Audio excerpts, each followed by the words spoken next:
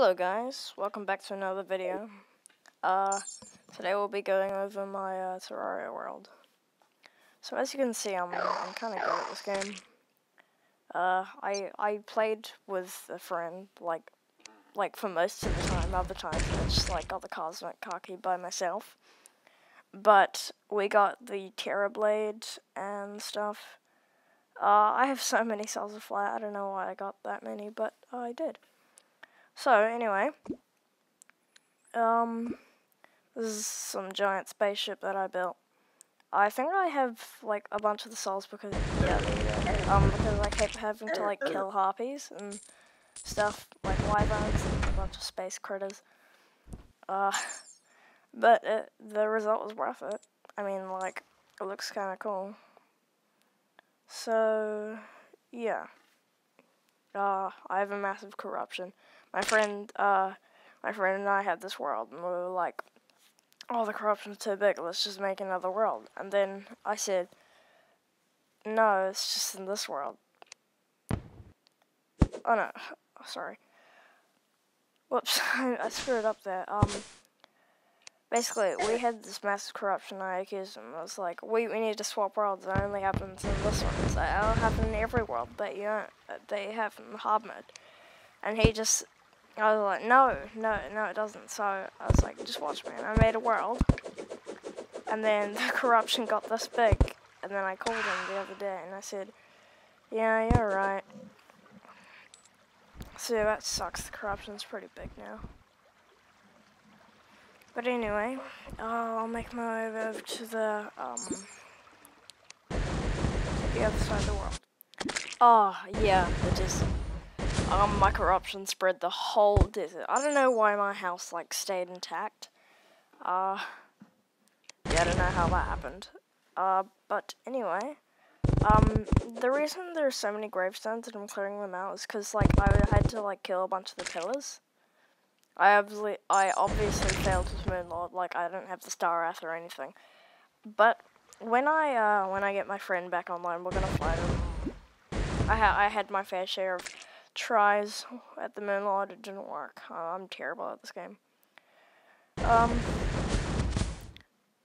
I just gotta say, the solar pillar was kind of easy. I mean, if you get a gold spot, don't mind that. If you get a gold spot, then you're just fine. They'll gather up below you and you can just snipe them with the Terra Blade. It's so easy. A lot of people say the solar pillar sucks. That's only if you stay right below it and they have a really clear shot at you. You gotta have the high ground. So yeah. I made this massive hole in the side of my world, so I'll show you guys that just now. Oh yeah, okay, so I cleared out the whole ocean, which was an absolute that sucked. I hated clearing out that ocean. It took way too long. That's where it all went, by the way. It's down in hell, probably. It's still falling, I think. It flooded a granite biome and stuff. But it was worth it. I mean, I cleared out quite a lot. Now, I'm gonna go to this world called the Vile Dome of Rain, and I made this world for two things.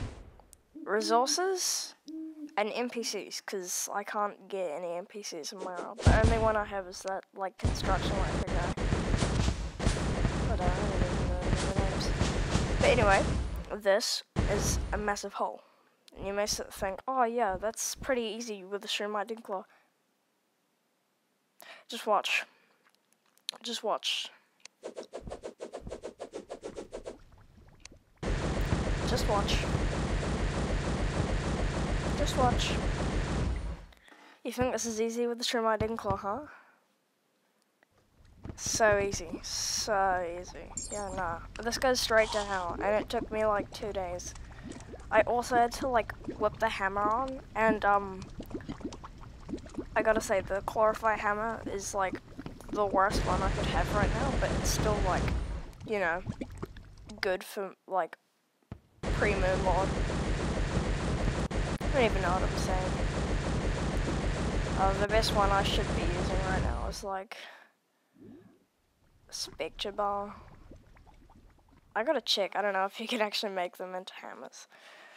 I